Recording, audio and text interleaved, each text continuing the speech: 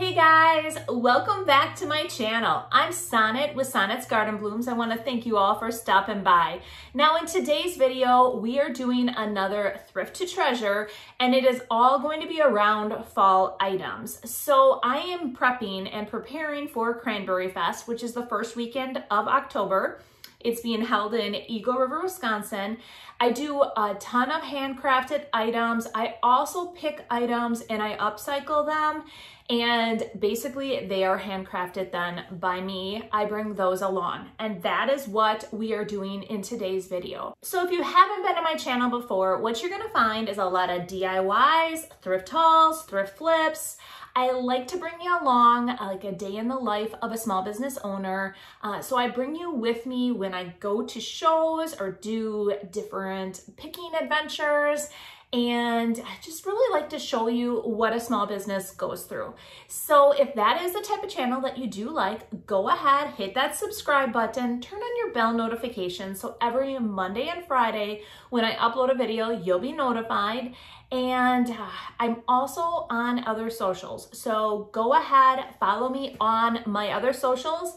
I'm putting out a lot more content over there. I am going live every Monday and Wednesday over on my other socials. So I hope you enjoyed today's video and I can't wait to hear what y'all think.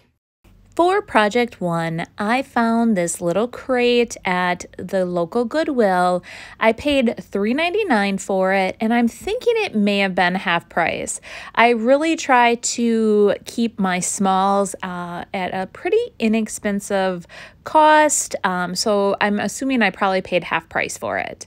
So I always try to take off the tags right away, and my vision for this is I found recently at the dollar store these faux metal tiles, and we are going to use those to transform this little crate.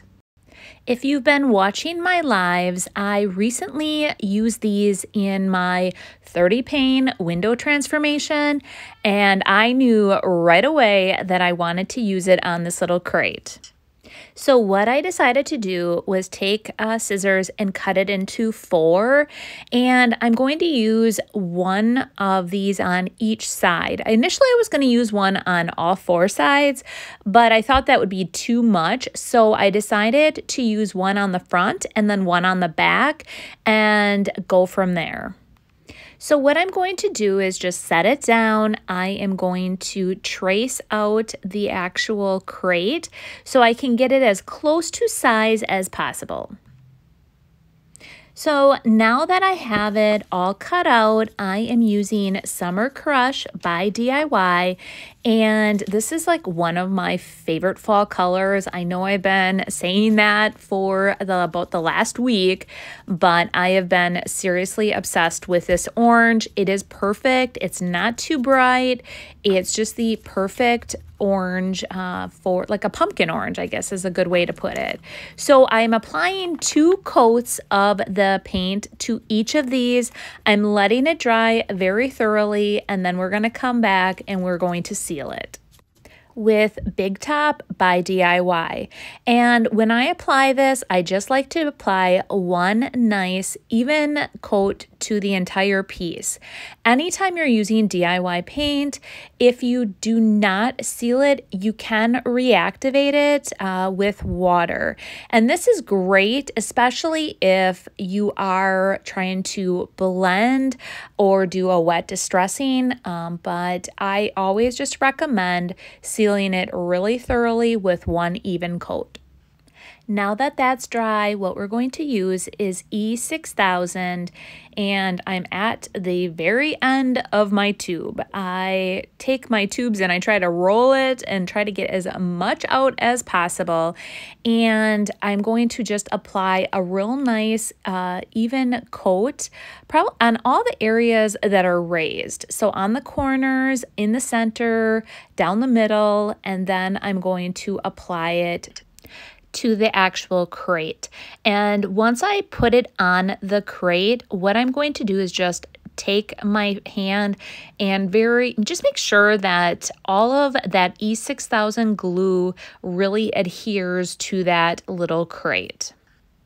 So one thing that I noticed was I did not realize that on the edges you can slightly see the back of those full metal tiles, and it was white, and I did not like that, and it was probably virtually impossible to get that backing now. So in the future, I would recommend doing the back side just on the edges if you were going to just do the one side like I did. But because of that, I decided I was going to paint the entire crate now orange. And actually, I do really like it like this. So I think it turned out really good having it all one color. I thought it looked kind of cool at first, just having the front and the back of the actual crate with that tile orange. But in the end, I'm really happy with how it turned out. Then the last step here is just to apply again more Big Top to the entire piece to seal it, and then it is all set to go.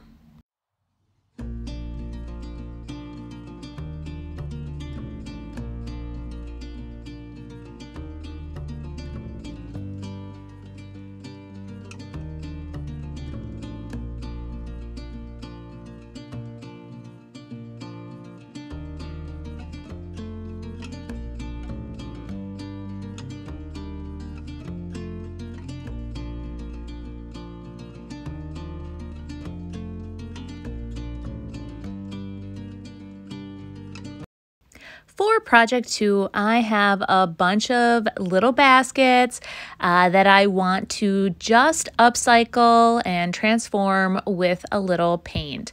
So I'm breaking out the Summer Crush again, and very easily I am just taking paint and applying it to all the both the top and the bottom edges, and then on that center piece, and just adding this little pop of color really transforms this basket.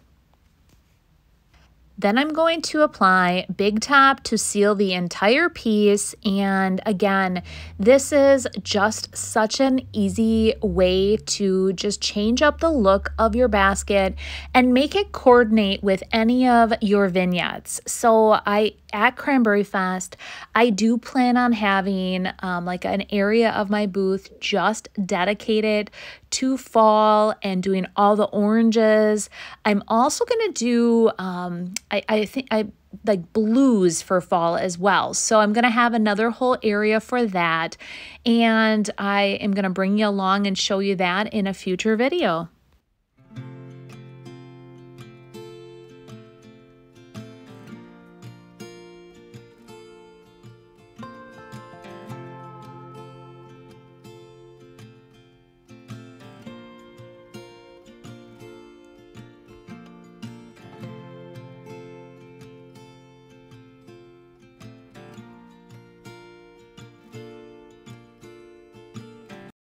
For project 3, I found this like wood platter, and I have been taking these and using DIY paint to transform them.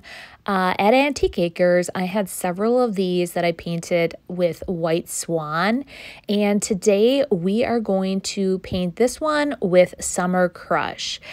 So anytime I am doing a bunch of thrift flips, I try to pick colors that are all coordinating so that I can just take all 5 items or all 6 items and put them in a vignette, and that way they all go together. So now that I have 2 coats of Summer Crush on here, what I'm going to do is go ahead, take a wet rig, and we are going to wet distress this. And I just take it and I rub it along several of the edges. I just want some of that wood to show through.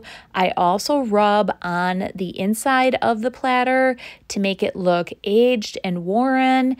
And after that, I am going to let this dry very thoroughly, and we're going to come back and again seal it. So now that it's dry, we're using Big Top again. We're going to do just a nice even coat on both sides to seal it, and then let this dry very thoroughly, and it's a finished product.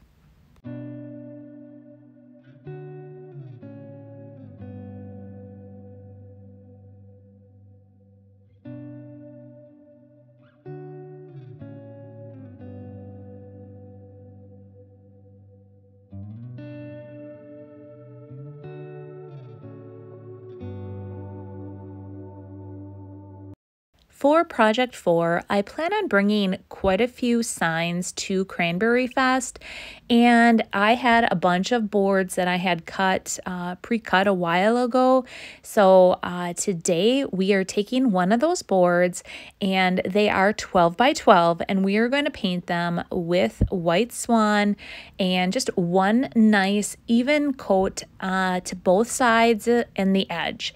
And then what I'm going to do after it's completely dry, I'm going to go back and take my hand sander and just rough it up and distress it just randomly all over. I like to just make this, right around the edges and just make it look old and worn. So here is what it looks like after I have sanded it. Now I'm going to apply Big Top to seal the whole entire piece, let it dry, and then we're going to come back and create this beautiful sign. So I knew that for Cranberryfest, I wanted to create a bunch of fall signs, and I found this pack of stencils on Amazon, and you get quite a few in this pack, and I loved every single one of them. So I'm going to show you all the ones that come in this pack, and you're going to see that you're going to love them as well. If you are interested in this pack, I will have it linked in the description below, but honestly, I think that I could create just a ton of fun signs with this pack. I am going to use the one that says Happy Harvest with the leaf for today's sign. I'm going to let you take a look at all of these, and then we're going to get started. So I am going to use Summer Crush, and I do have my stencil brush. The nice thing about DIY paint, it is like nice and thick. So I do, I try not to overload my stencil brush, and I just dab as you would with any type of stenciling. And because DIY paint is thicker, you don't get any of that running. So you get a really nice, crisp, clean image. I absolutely love how this turned out. And again, I am going to be making quite a few signs with this pack of stencils. So what do you guys think? I love it, but we're not finished. We are going to clear coat it with Big Top to seal in the Summer Crush, and then we are going to add a border. And right away, I thought I want to create a bunch of signs and have a really cool wood border to make them all pop. So I cut a bunch of 1x2s, and what we're going to do is take my brad nailer, and we are going to put 3 brad nails on each side to secure the top and the bottom. After that, then we are going to apply the sides. So I hold it just nice and secure, and I apply one on the end, one in the middle, and one on the other end. And I do that to both sides. Then I put on the sides, and it goes together so quick, and it creates such a finished product.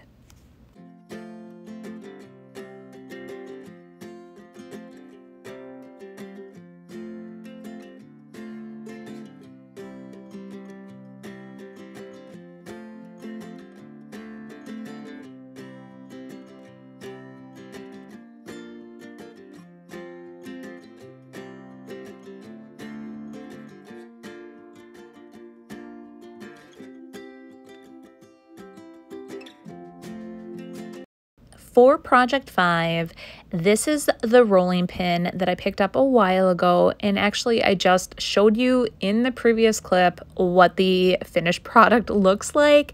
I love it though. Anytime I get a rolling pin that does not have a lot of color, I love just very simply painting the handles and distressing them back like they're old and worn and have been used a trillion times for rolling out cookie dough.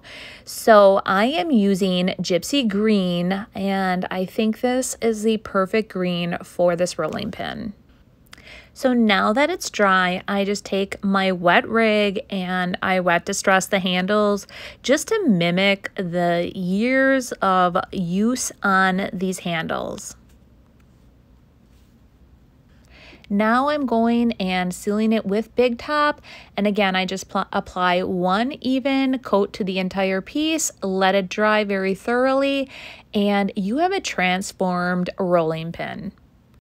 For project 6, I have these old fence boards, and if you've been following along, you will know that I have quite a few of these to get rid of. I plan on making some other signs as well for Cranberryfest, but I have a bunch of little pieces left over, and I love using every piece of scrap that I can. So I'm taking Gypsy Green and Summer Crush, and I am just applying a real light layer to each of them. I want them to look real shabby and like they've been worn and used and abused. So I'll do that, and then I'm going to go back and we are going to apply just a real nice even coat of Big Top to each of these. And I want to let these dry very thoroughly, and then I'm going to take you along and show you how easy it is to mass produce a simple sign. I love using the set of stamps from IOD called Typesetting, and all the products that I'm showcasing today can be found on my website if you would like to order any of them. But the Typesetting set of stamps is by far one of my favorite fonts, and the reason that is because it comes with uppercase, lowercase, and numbers. So I am just going to have a bunch of signs set about in my booth that say fall, and I just lay out the set of stamps how I want them, pick them up with the backing. I'm using black ink. So initially I wanted to use black, and then I quickly thought it didn't show up well enough. Today in Wisconsin, we are getting a lot of rain, and it's real dark, and so long story short, I did one sign with black, and then I changed my mind, and I decided I was going to use white. So here I'm using mixing white, and you guys, what one do you like best? Do you like the dark or do you like the white? So I went with white on all of them. I think in the end, what I've decided I'm going to possibly do is a bunch of signs with white writing and then a bunch of signs with the black writing. I think having either or. So in the comments, let me know which one you guys like better, the white or the black.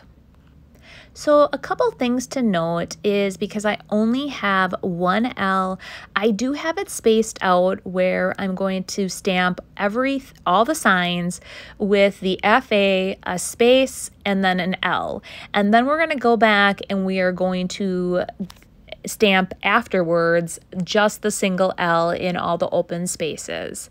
When you're also applying the set of stamps with the ink, I just recommend lining up the corner. So what I do is I basically line up my corner backing sheet with the corner of the sign, so I know that I'm nice and even, just like that. And then I lay it down and I hold it very firmly. I don't want the letters to move and smudge, so I'm always trying to make sure that I hold it firmly in place, and then I rub over each of the letters just to have a really nice clean image. So now I'm going back with the letter L, and I'm gonna stamp each of the signs with the L, and it goes, this is just goes so quick. I just go right down the line one by one, and now I have a bunch of signs. The one thing I think I'm going to do to these is possibly drill a hole in each, like the top two corners, and just add some metal wiring. That way some of them could be hanging off of like a hook, or hanging off of a shelf versus being a shelf sitter.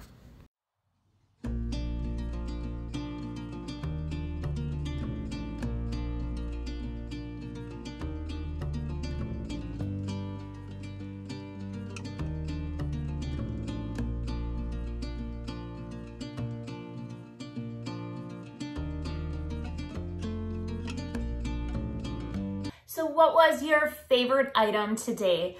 Honestly, my favorite is this little crate. It's so simple, but I love how it's so changed up just by adding those faux metal tiles.